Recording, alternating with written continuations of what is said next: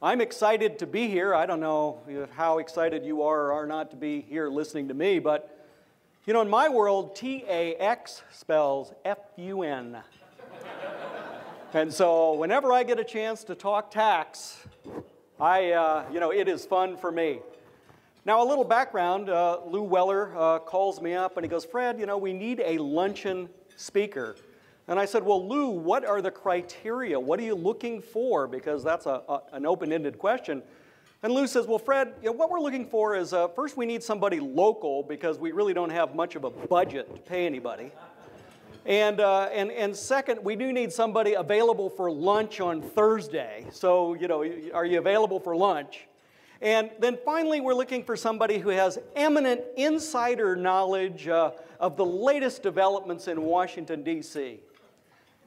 And I paused and I said, well, Lou, I'm local and available. So I think we're shooting for 2 out of 3 on this one here. All right, what I'm going to do is I'm going to divide the talk into 2 parts. The first part, I want to give you a high-level overview of where we are as a country. Then the second part of the talk will be a little bit of a discussion about tax reform, and I'll dive into some of the details. So let's start with where we are as a country. Now, I will give you a choice. I can either break out the 50 PowerPoint slide, very small print detail, and bore you to tears, and with the first speech that possibly the speaker could fall asleep while delivering, or I will give you a chance to have the simple version, and specifically, I think I can describe where we are as a country using 5 numbers in 5 minutes. And if you give me another 5 minutes, I think I can solve our nation's problems. Are you interested? Okay, now these numbers are approximate, and they are as of last fall when we were having the big debate in the country about the direction of the country and the state of the country. So, let's start out using my 5 numbers in 5 minutes. You ready? 24, 15, 78, 50, 47. 24, 15, 78, 50, 47. You ready? 24 is the percent of GDP the government is spending.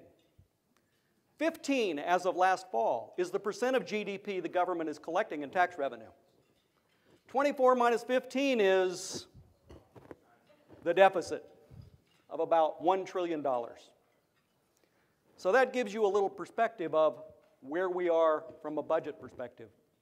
78. 78 is the average life expectancy of a person in the United States. When Social Security was passed in 1935, the retirement age was set at 65. And do you know what the life expectancy of a person in 1935 was? 62. Now, there was a high mortality rate, so that brought the number down. But when Social Security was passed, it was passed as a true safety net to help the folks really in need. And of course, in 1935, that was after the Depression. The country was in a difficult state, and so Congress decided that we should have a safety net through which people should not fall. But as a consequence, what has happened is that we started out in 1935 when the legislation was enacted with basic equilibrium and maybe a couple of years of a safety net to today, where we have a full 16-year increase in the life expectancy from 62 to 78. And indeed, if you make it to 78, you're going to make it to 82 or 84 statistically. So we have too many people using up all of that free stuff for a much longer period than ever was contemplated when Social Security was passed in 1935. 50. 50 is the percent of homes in the United States in which at least one person gets a check from the government. 50 is the percent of homes in the United States in which one person gets a check from the government. Now, that includes Social Security checks for which they paid. Medicare, they paid. However, it also includes in excess of 47 million people who were on food stamps and other types of programs intended to help the poor and needy. And obviously, we just had an economic decline, so we have a lot of people who are hurting. But the number 50 represents the percentage of homes in which one person gets a check. 47 is the percent of homes in the United States in which no one pays federal income tax. 47%, no one pays federal income tax. Now, half of the 47 do pay Social Security and Medicare. So there's 5 numbers in 5 minutes. That's where we are. Now, are you ready for the solution? Got 5 minutes? All right. That's the problem. Here's the solution. The solution is I would be appointed as czar for a day. Now, when I grew up, my name was Freddie. So I would be Czar Freddie. And I don't think, in my experience, and I bet in yours, any of you got beat up by Freddie on the playground when you were young. And so Freddie is friendly and pretty much harmless. So I would be appointed czar for a day, and my job would be to solve the nation's problems. So what I would do is I would call everybody's attention at noon, and I would ask everybody to bring their attention to Czar Freddie.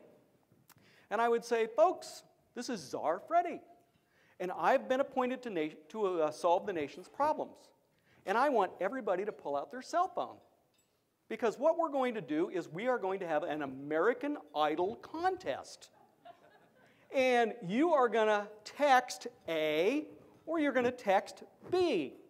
And I'm going to give you the choices. And whatever you decide, that is what Czar Freddie is going to implement. So here's the background. You ready? The background is in 2007, the size of the federal budget in the dollars aggregate was about $2.7 trillion. Today, it's about $3.5 trillion. So that's about an $800 billion difference. In addition, the tax revenue right now, oddly, is collected at about $2.7 trillion. By the way, the most money in the aggregate in the history of the United States ever collected. 2.7 trillion we're on target to collect this year. So we've got a $3.5 trillion budget amount of a spend. We've got tax revenue of 2.7, which leaves us with a budget deficit of 800. Now in your family, as in mine, we can't spend more than we take in. So we have to make a decision. What are we going to do? Are we going to increase the revenue, increase the taxes, or are we going to decrease spending? So I'm going to give you an A or a B, and I want you to get your cell phones out, and I want you to get ready. Ready? A. You decide that you really like the spending of 2.7, and that means you have to have a budget of 2.7. Now, oddly, in 2007, the budget amount was 2.7. So what you could do is you could just take the current budget in a non-political way and basically put it back to where it was in 2007. Whatever the allocation was, how much ever was spent on defense, whatever else you did, it would all fit back into 2007. And that would mean we would not have to raise taxes. And do you know the size of the Bush tax cuts? They're about $800 billion.